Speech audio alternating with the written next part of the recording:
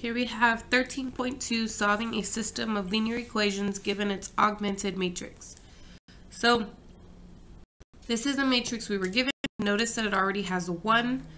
It already has a 0 here. So the next step is to turn this term into 0. To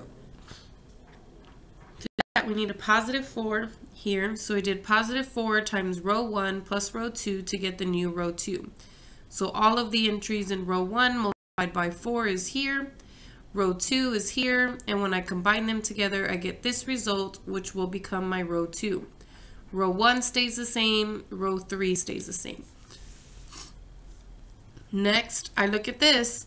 This is already a 1, and these are already zeros, so I don't need to do anything for this column. In the last column, this is already a 1, and this is already a 0, so the only thing I need to do is work on making this a 0. To do that, I need a negative 5. So I need to multiply this by negative 5. So negative 5 times row 3 plus row 1. So this is all of the entries in row 3 multiplied by negative 5, and then row 1 underneath it. When I do this computation in my calculator, and this is what I found. So this all becomes my new row 1, row 2, and row 3 stay exactly the same. And then I can go back into my equation form and say that 1x equals this number, 1y equals that number, and 1z equals that number. And so then I have a solution x, y, and then z. Okay.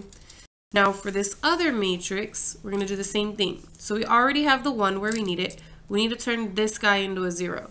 So we're going to do 3 times row 1 plus row 2. So this is all of row 1's items times 3. Row 2 items underneath. When I combine them, I get this, which becomes my new row 2. Then row 1 and row 3 stayed exactly the same. From here, I would try to get this to become a 1, but it already is.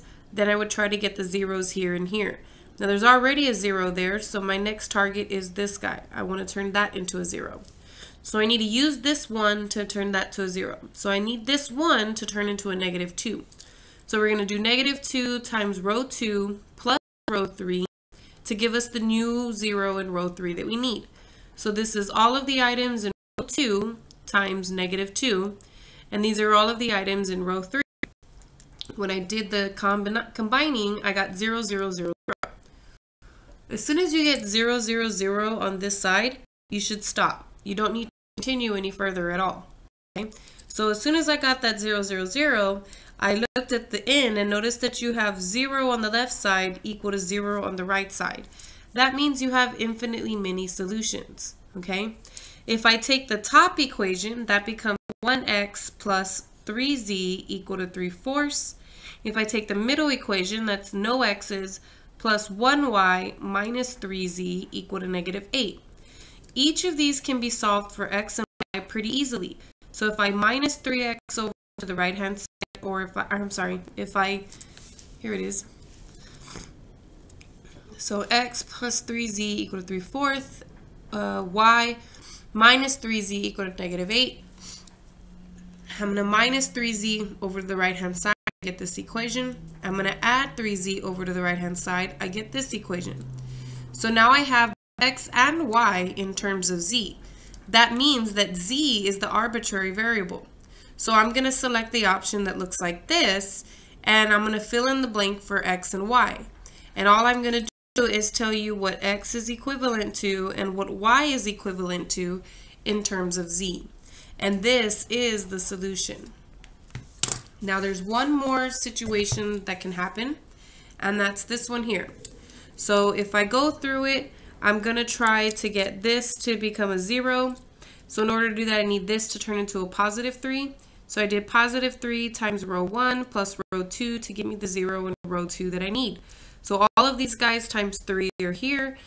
Row 2 is here. When I combine them, I ended up with 0, 0, 0, and a 3.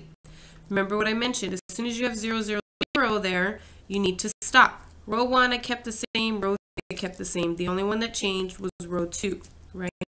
So I need to stop, which means I need to go put these in their equation forms. So this is x plus 3y minus 11 over 4z equal to 28 over 3.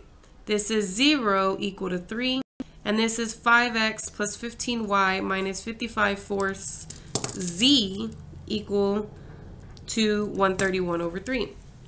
Now, because of this middle equation, 0 does not equal 3.